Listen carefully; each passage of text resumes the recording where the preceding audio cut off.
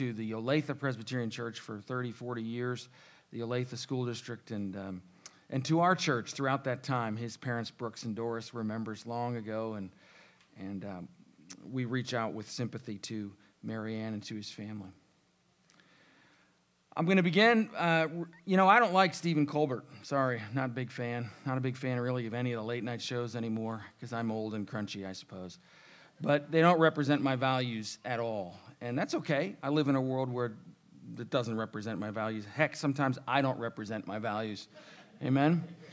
But he's got me hooked on something lately. Sorry, Ian, but the questionnaire. He has a questionnaire, and it's called the Colbert Questionnaire, about how he gets to know people. And what hooked me was one of the questions. Not what number am I thinking of, or the other questions he asks, like apples or oranges, least favorite smell. But he asks, what do you think happens when we die? I want to know what those people think. I want to see and I haven't found one who could say anything with confidence. Not one has mentioned Jesus yet. Haven't seen them all, but I even looked at John Krasinski. I'd hoped that he would say something about Jesus, because I have a sense that he's a Christ follower somewhere. But nothing, no word of mention. I don't know if they're afraid because it might do something to their career to say something as simple as, I believe when the body dies, the spirit lives. And Jesus said in John 14 that I will come and take you to be with me. I know exactly what happens when you die. You go to the Father, or you go to hell. Not one has said you go to the Father. Not one has said the Spirit lives in those words. Wow. Am I that out of touch? Are they that? Who's out of touch? Right? What is our God capable of doing? And what are we witnessing in our culture? The reason I bring that up this morning is because we're witnesses. They're witnesses. And Moses was going to make a witness to Pharaoh. And what Moses said is, let my people go. What Pharaoh said is, heck no. And there were people watching. And we're witnesses in a world. When Moses and Aaron met with Pharaoh, remember the scene.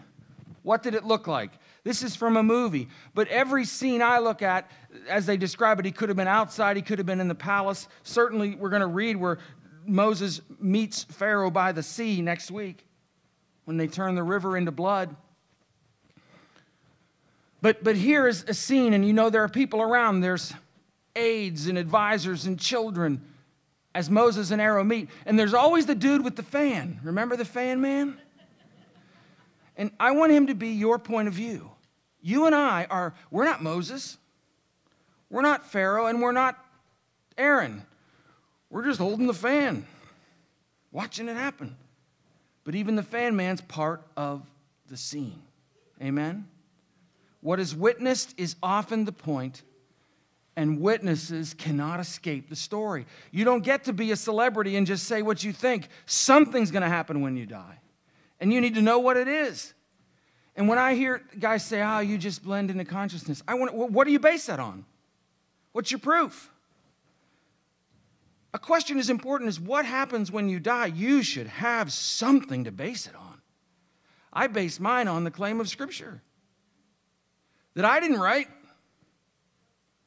and the power of the Holy Spirit that witnesses to me that, yes, boy, I have a spirit and a body. And there is a God who has invited me to know him, and who is active in the world, and who invites Pharaoh to let his people go. Remember what happened? Moses asked Pharaoh, the God of the Hebrews has met with us. These people have been in slavery for 400 years now. There's probably 2 million of them, men, women, children, and others with them. Let us take a 3-day journey into the wilderness to offer sacrifices to our Lord, or he may strike us with plagues. He's not saying let us go forever. Moses is saying, I think he's sincere. I don't think Moses is just doing what God said for him to do.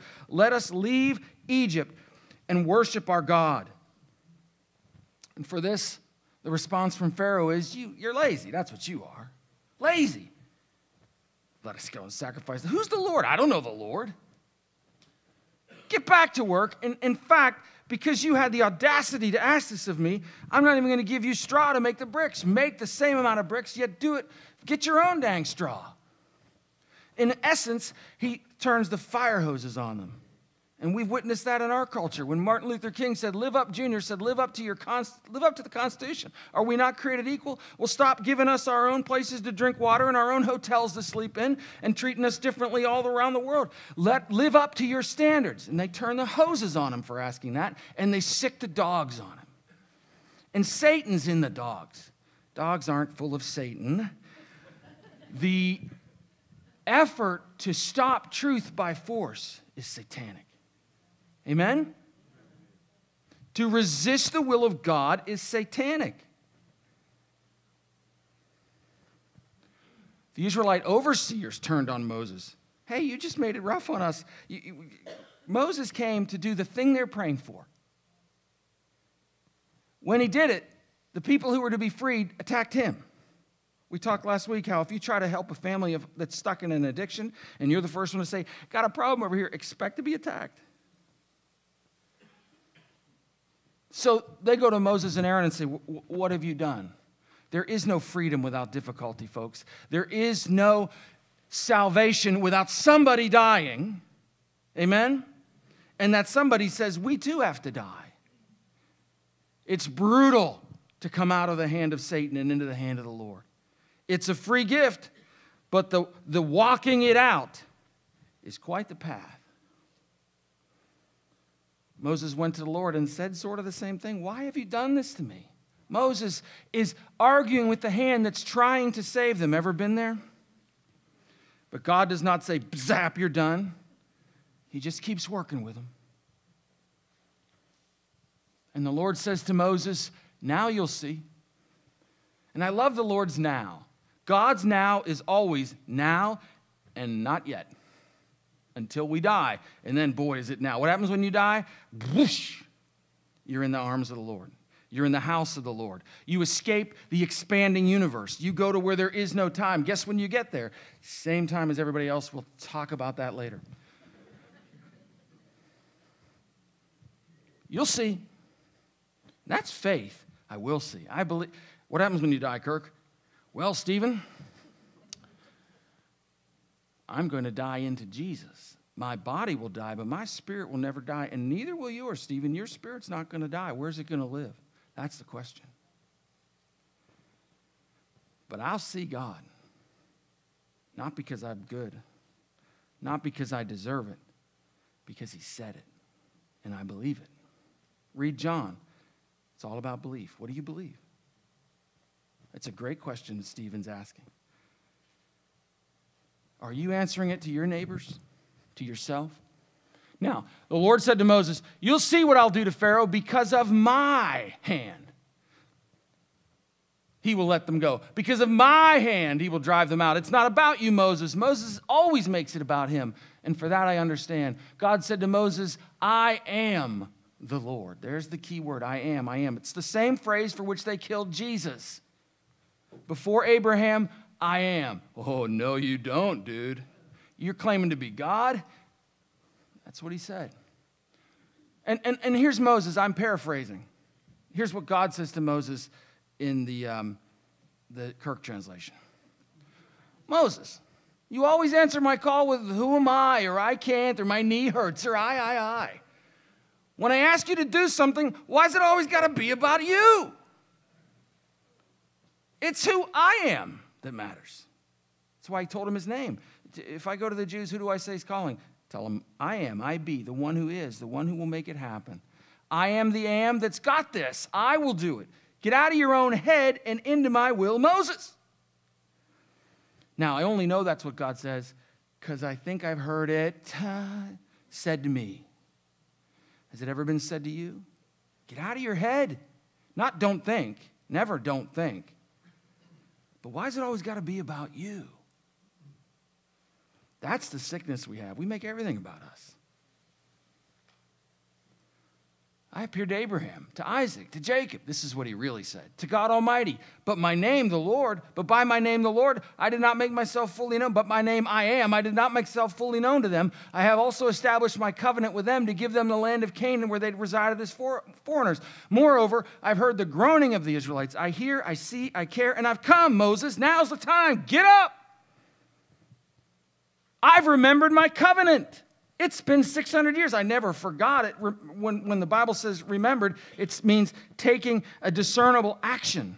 And that time is now. So let's review the covenant. I'm going to go, because there's 7 of them. God said to Abraham in Genesis 17, I'll make you fruitful. I'll make nations. I'll establish my covenant. It'll be an everlasting covenant. I'll give you the land. I'll be your God. My covenant with your descendants. And the sign of that covenant is circumcision. Every male 8 days old, you will circumcise. We skipped just last chapter. Moses is making his way back to see Pharaoh, and he's forgotten to be circumcised, and he gets struck down. And his wife saves his life by taking him through circumcision because they knew that's what he were doing. But Moses learned the hard way. Moses is a lot like Peter. It will be the sign of the covenant between me and you.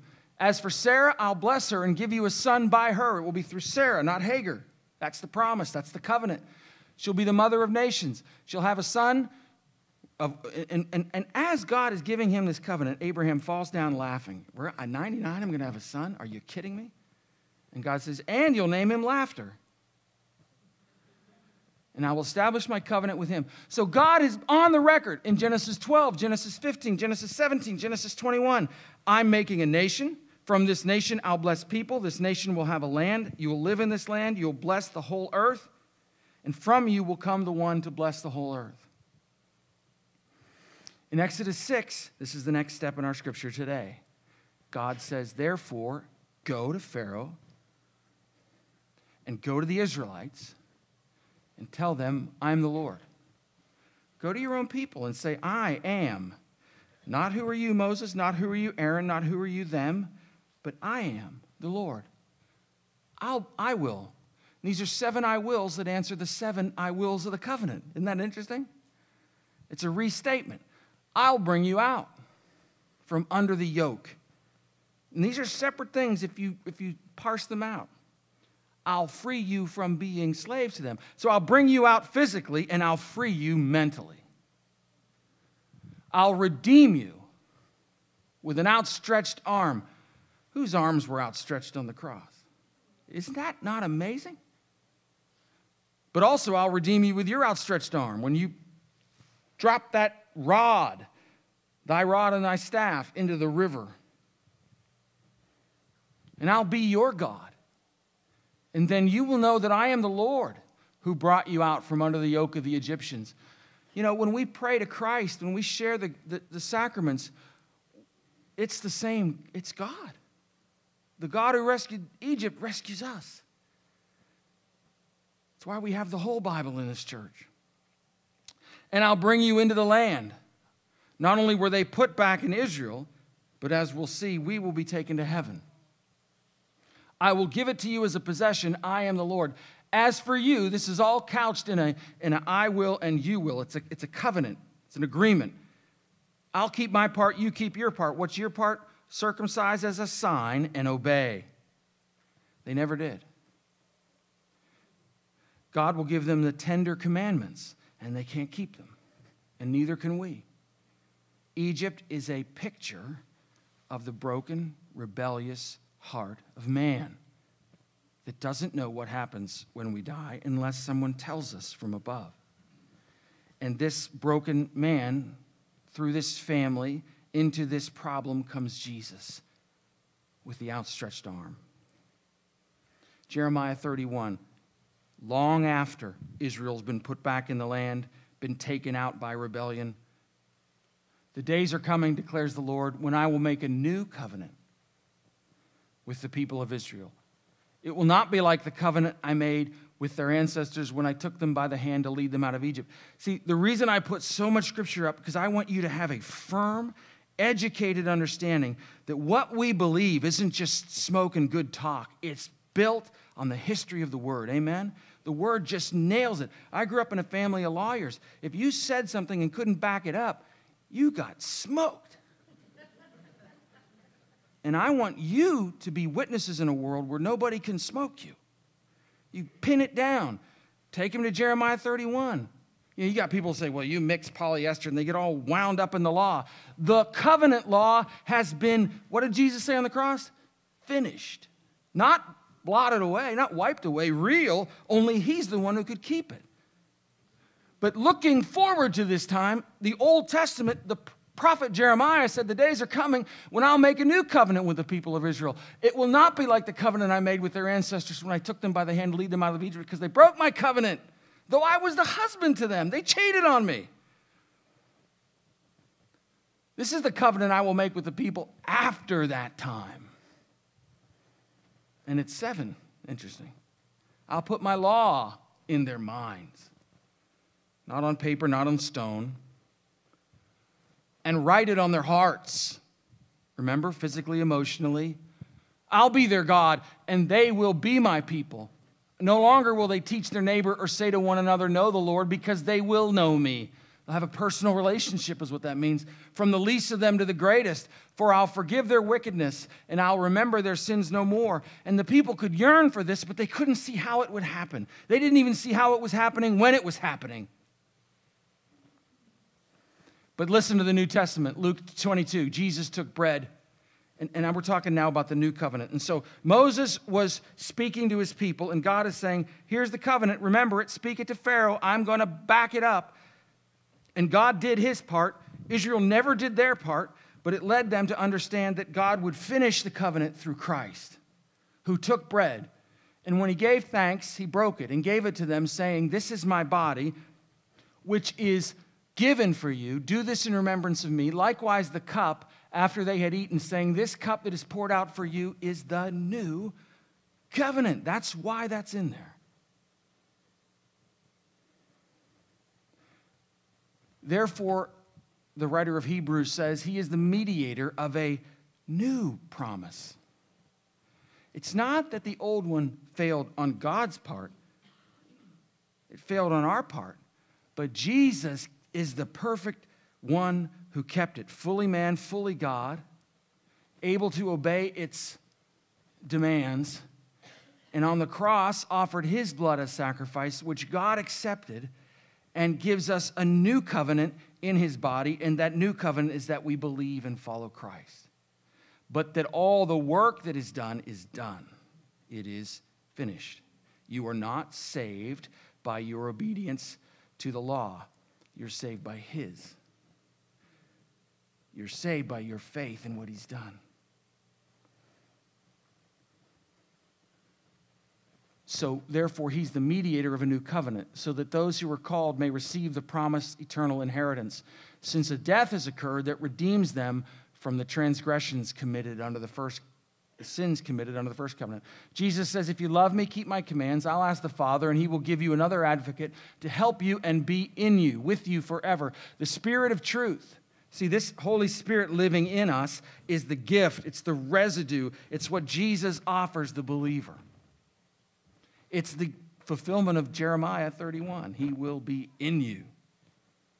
It's literally what Jesus says. The world can't accept him. The world, the people at odds with the Lord who will not acknowledge the Lord, who don't know what happens when they die, it can't accept it because it doesn't see him or know him. But you know him, for he lives with you and will be in you. I won't leave you as orphans. What happens when you die? Well, I ain't orphan, brother. He's come to me and I'm going to him. Because I live, you also will live. I'm just waiting for somebody to say that. What a witness that would be. Man, don't take your cues from Hollywood. They don't know anything. They ask good questions. That's the role of art. But you better have answers. That's the role of faith. Oh, I have 7 scriptures, by the way, to nail down what you can hope in. Those were 3. In speaking of a new covenant, he makes the first one obsolete. What Moses is telling Pharaoh, Jesus completes. We live under a new covenant. That's why on the cross, Jesus said, it is finished. Christ has obtained a ministry that's more excellent than the old, as the covenant he mediates is better, since it's enacted on better, firmer promises. For if the first covenant had been faultless, there'd been no occasion to look for a second. But the scripture says he finds fault with them when he says, behold, the days are coming, declares the Lord, when I establish a new covenant with the house of Israel, with the house of Judah. In 2 Corinthians, he has made us competent to be ministers, you and I, speakers, witnesses of a new covenant, not of the letter anymore. Because the letter kills. I can't live by the letter. If Jesus says, if you hate your neighbor in your heart, you're a murderer, I can't live by that. I have to know I'm forgiven. No, the new covenant is the Spirit, and it gives life. It reminds me that those who trust in Jesus are guaranteed their salvation. I can't wait for somebody to answer the question that way. So, what is the will of God? It's to save you. You will be saved when you believe. Don't let your hearts be troubled. Trust in God. Jesus says, I will come back and take you to be with me. What happens when you die? For me who believe in Jesus, he will come back and take me to be with him. Oh, pray somebody says that. I tell you the truth, whoever hears my word and believes him who sent me has eternal life and will not be condemned. He's crossed over from death to life. I actually think, by the way, that Stephen Colbert, I think he claims to be a Christian, and he may know this stuff. It's just not getting said. It's not getting witnessed to. So I don't want to be unfair to him. It's not about him. How would you answer it? What's your witness?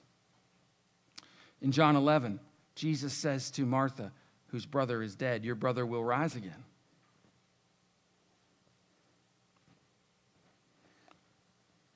He who believes in me will live and will never die. Your body dies, not your spirit. Oh, Jerusalem, Jesus said, I long to bring you home, but you're not willing. Everyone who calls on the name of the Lord will be saved. When there's a death, there's a will, and the will is certain. Jesus' death fulfills the first covenant and ushers in the second. Oh, our Savior wants all men to be saved and women and to come to a knowledge of the truth, for there is one God and one mediator. What happens when you die? There is one God and one mediator. Don't let your hearts be troubled. Trust in God. Trust also in me. In my Father's house there are many rooms. If it were not so, I would have told you. I'm going there to prepare a place for you. And if I go and prepare a place for you, I will come back and take you to be with me. I tell you the truth, whoever hears my word and believes him who sent me has eternal life and will not be condemned. He's crossed over from death to life. Man, I'm laying it out like a lawyer. Amen? You have reason to believe this. I didn't make it up. And it's been happening for thousands of years so that you and I could sit here today and be filled by the spirit of confidence, the Spirit of the Lord, the spirit of friendship with God, of knowing he's done all this to rescue us. On this side of Easter, we're witnesses to the full picture. We're hearing way more than Pharaoh's fan man heard. And I believe Pharaoh's fan man heard by the 8th promise said, Pharaoh, don't disobey. Do what he says. Not even. And when he said the firstborn's going to die, Pharaoh's fan man dropped his fan and got some sheep blood and put it over his door, because it says in Exodus, when the Egyptians left, a whole bunch of other people went with them, because some people witnessed it and believed. And that's what I'm asking of you. So take your fearful, rebellious, I'm nots and I can'ts and I won'ts and I don't wanna's. You know what? A lot of I can'ts is just a sheltering for I don't wanna. Come on, man, get up and read the word. Come on, man, get up and bless your neighbor. Come on, man, get up and be a witness. I can't because of these reasons. When you're just hiding the fact that I don't wanna. Amen? Get off that boob tube. I don't wanna. Get away from that thing that's a habit for you. Right? Take your I'm not so much to the I am. It's not about you. Here's the other way to look at it. One step in faith changes everything. You can have 7 problems over here, but start stepping with God, and pretty soon the issue over there is over there. You're here.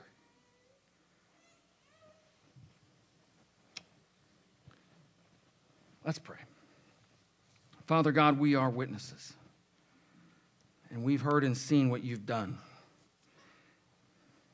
We acknowledge it, we appreciate it, we love it, we receive it by faith. Lord God, you have blessed everyone in this room with your clear call today to believe, to rest in the finishedness of it, and to rest in the you-are-ness, the I-am-ness that you bring us. that overcomes all the ams that we are. And Father God, help us to step out today in faith. That thing that's enslaved us, help us to be witnesses that you have the power over slavery, not only of the body, but of the mind. You made a promise to forgive and release and heal and finish, and we believe you've done it. And so we act like it's true before we might think it's true. We live in your truth over and above our feelings and our fears. Oh, Lord, deliverer. Deliver your people now. In Jesus' name, by faith we pray. Amen. Having heard